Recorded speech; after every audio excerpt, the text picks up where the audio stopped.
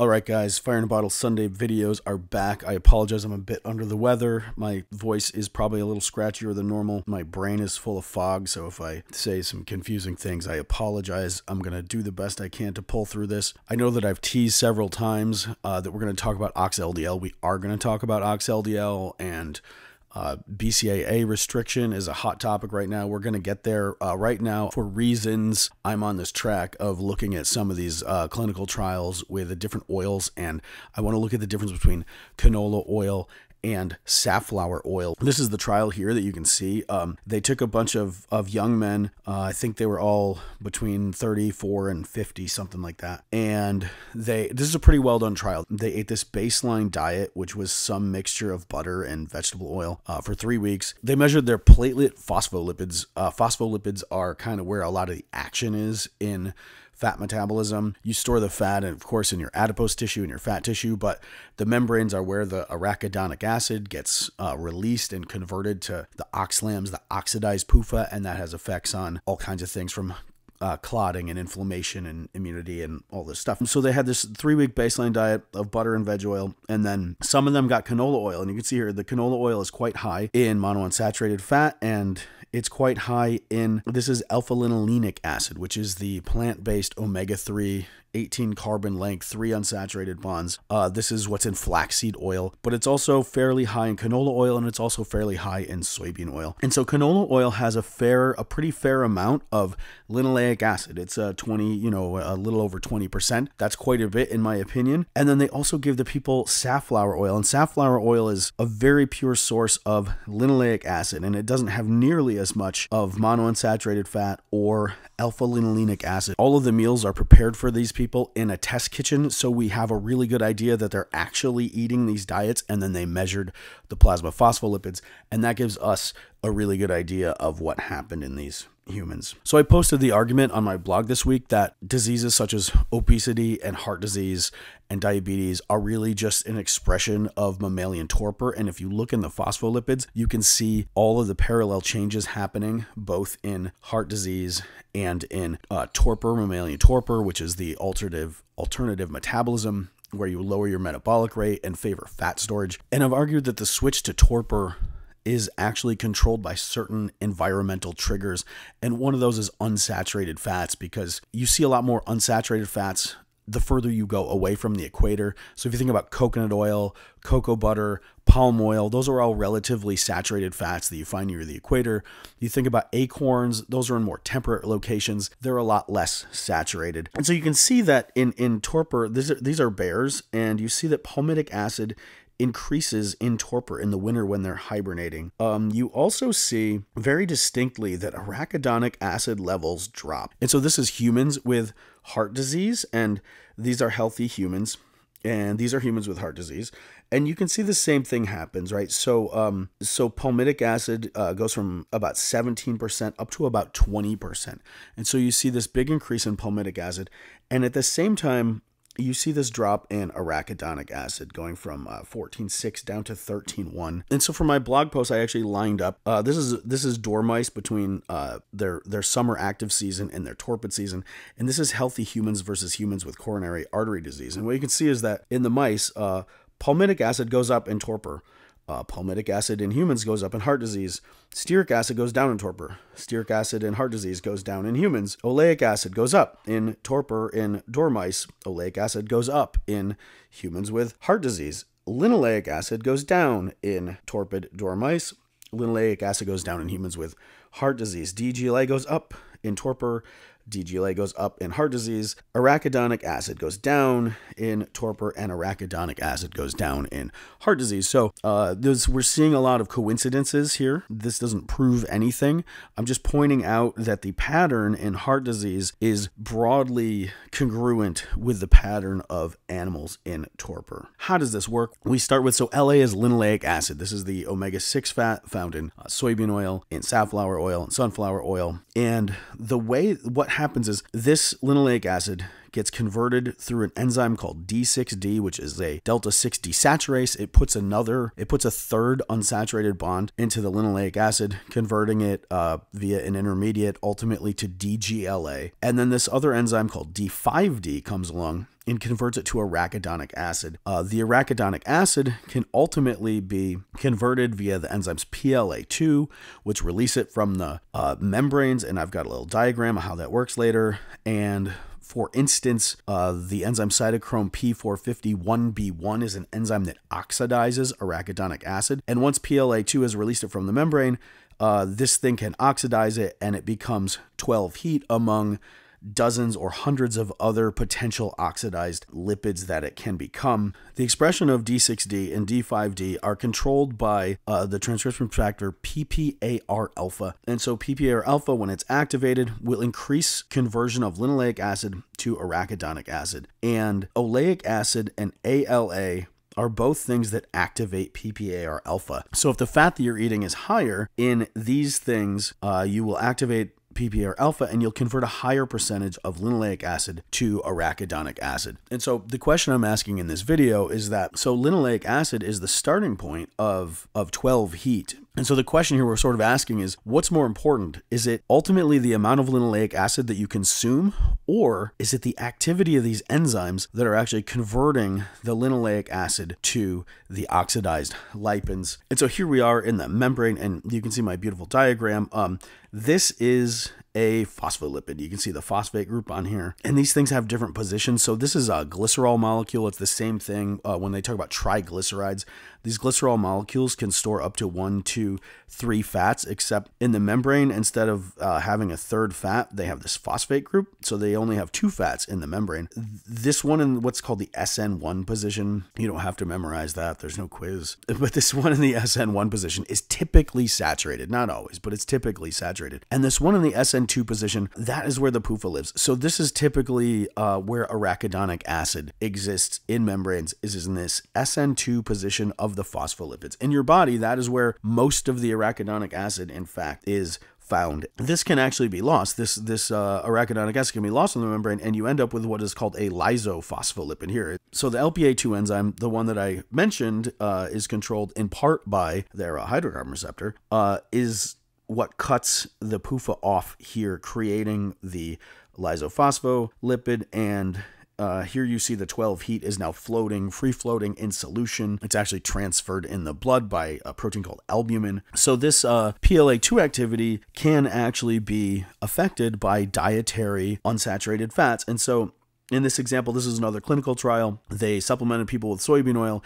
and it increased the PLA2 activity. So it increased their ability to release that arachidonic acid from their cell membranes and create things like 12 heat. And I'm picking on 12 heat because 12 heat is also often described as cardiotoxic. If you go to Google Scholar and do a search for cardiotoxic 12 heat, you get all these, you'll get tons of hits. Most researchers consider if you have a lot of 12 heat in your blood vessels, this is a bad thing. Okay, so that's all background.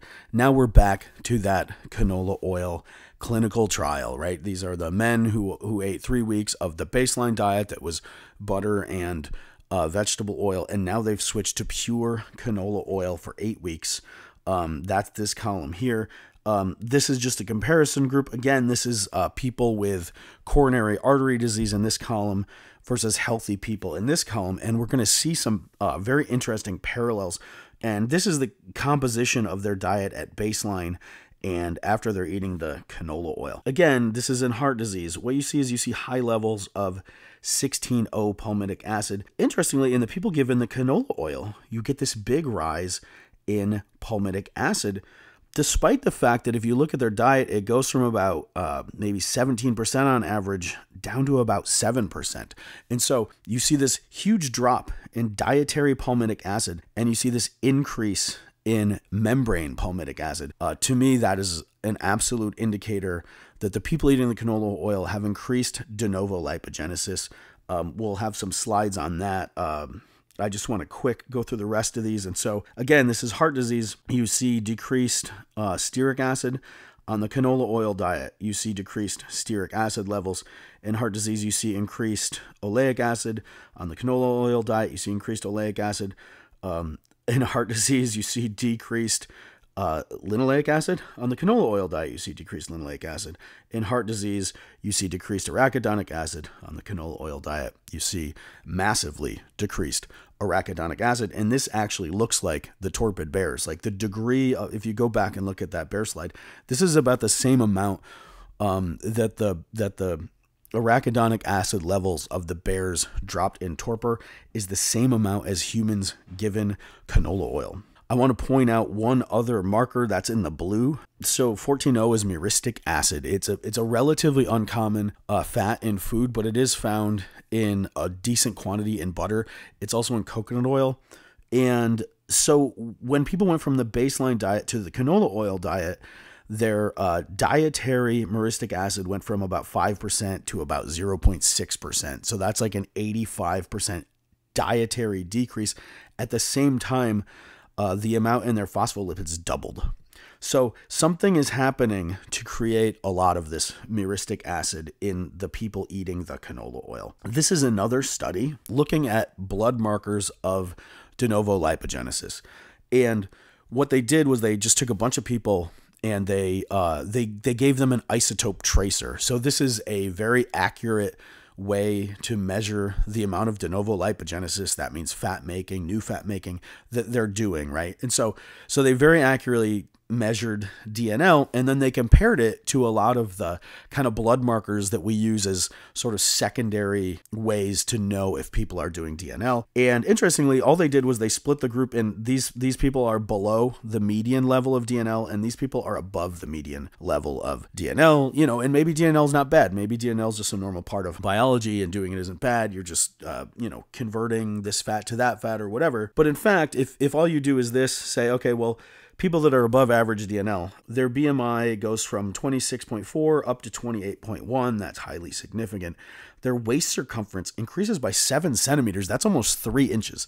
A 3-inch waist circumference increase if you're doing above median DNL. Body fat percentage is 3 points higher. Visceral fat is more. Insulin resistance is higher. Fasting insulin is higher. Triglycerides are higher. So all of the indications that we have suggest that doing high DNL is probably not the group that you want to be in. DNL is when we take acetyl-CoA, which comes from really any of our foods, glucose, fat, certain proteins, all can be converted into acetyl-CoA, and then fatty acid synthase builds it into mostly palmitic acid, but some of it is actually made into myristic acid.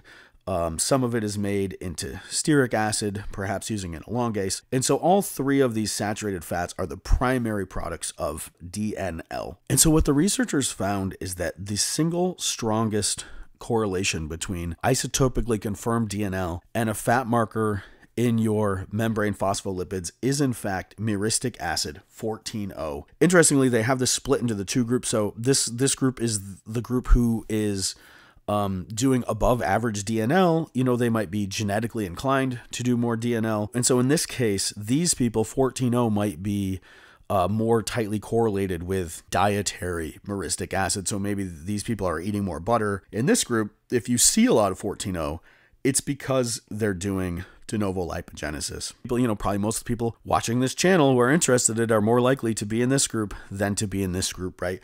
And so in your case, if you eat canola oil, you're going to see more 14O, and that's because you're doing more de novo lipogenesis in response to the canola oil. Palmitic acid, of course, is also increased, despite the fact that palmitic acid in the diet goes from 17 down to about 7. And so where is the extra palmitic acid coming from? Well, it's probably coming from de novo lipogenesis, right? But we have this index called the DNL index, and what it measures is palmitic acid divided by linoleic acid, because when people are doing a lot of de novo lipogenesis, what you see is that the linoleic acid is being converted to arachidonic acid, it's being made into oxalams, and you're doing a lot of DNL, and so palmitic acid is rising. This DNL index was first written in the literature in 1996, right? This is not a new concept. You can see at baseline, before they ate the canola oil, their DNL index was 4.3, And after 8 weeks of canola oil, their DNL index goes all the way up to 5.7. So that's a pretty dramatic increase in this other marker of de novo lipogenesis. In the group that is isotopically proven to be doing DNL, this is the relationship between their DNL index and the amount of DNL that they're doing. So this DNL index is isotopically proven to be a very reliable marker of DNL. And so people in the canola oil group are clearly doing more DNL on account of being fed the canola oil. And so that brings us to arachidonic acid. Now, this index, there's another index called the D5D, or the delta 5 desaturase index. This D5D index has been used in a lot of studies to predict diabetes incidence, etc. And so we have a lot of evidence that having a low D5D index is probably pretty bad. This is a study looking at membrane phospholipid composition and how well the different phospholipids predict diabetes risk. And they're looking at exactly what I'm talking about here, which is D5D index, delta 5 desaturase, right? As this D5D index increases, this is the number of people who develop diabetes over the next 5 years. So if you have a very low score, 204 people in this group develop diabetes. Whereas if you have a very high score, only 55 people in this group develop diabetes. And so you really want D5D, you want that number to be high. And canola oil is pushing you down, right? Canola oil is pushing you into the high risk category of developing diabetes. And so you see the canola oil is causing people to do more DNL. That is extraordinarily clear that people given canola oil are doing more DNL than people giving a mixture of butter and vegetable oil. It is also clear that the canola oil is causing arachidonic acid release from the cell membranes, and it's causing an increase in oxalams and oxylipin release in the blood.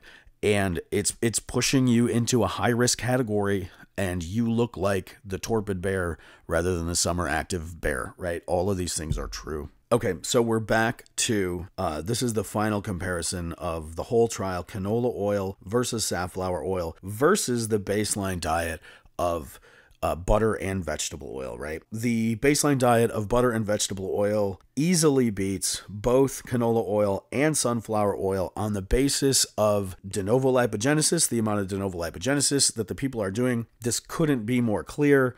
Myristic acid is at 0.43 at baseline in the canola oil diet and goes to 0.81. It's at 0.4 in the safflower oil diet and goes to 0.65. Those are statistically significant results. The DNL index is higher in both cases. Palmitic acid is higher in both of these diets, despite the fact that dietary palmitic acid goes way down both on canola oil and safflower oil. Full stop. People eating these vegetable oil diets are doing more de novo lipogenesis. It is unquestionable. Now let's look at D5D. How much of that arachidonic acid is being released by PLA2 and getting converted to 12-heat and the other phospholipids? Well, D5D at baseline in the canola oil is 4.4, and it goes all the way down to 3.2. In the safflower oil-based diet, it goes from 4.3 down to 3.9. So in both cases, the butter and vegetable oil diet beats the individual vegetable oils. But in fact, the one that is the worst is the canola oil-based diet, right? Because if you activate PPAR alpha, the reality is that both of these diets are providing sufficient linoleic acid to cause all of these problems. But then the question is, which diet is going to activate D6D and D5D more and PLA2 and things like that and cause bigger problems? And it seems like eating a mixed diet that provides sufficient linoleic acid with a lot of things like oleic acid and alpha-linolenic acid that are activating PPAR alpha is actually worse than eating something like safflower oil that is like an almost pure linoleic acid. I'm not saying you should eat safflower oil. I'm saying you should eat butter. Butter beats both of them handily. And if you look at the canola oil-based diet, you can realize that this is why acorns, I've argued in my video in the past, How to Fatten a Mammal, that acorns evolved to have the most fattening combination of fats because they have to fatten squirrels so that the squirrels can survive winter, so that the squirrels can spread the acorns so that the trees can reproduce. Acorn oil is mostly oleic acid, which activates PPAR alpha when you eat it. And therefore, I expect that the canola oil diet should be worse than the safflower oil diet. And this clinical trial in healthy adult male humans shows that that is indeed the case. Have a good one, guys. I'm going to work on my voice. We're working closer towards looking at OX-LDL. We're going to have some stuff coming up on BCAA restriction, branched chain amino acid restriction, if you haven't been following along all the discussion on the blog and on Twitter. And we're going to talk more about glycine, of course, and connective tissues and pig's feet and tendons and all of that kind of fun stuff. Keep following along. I will see you next time.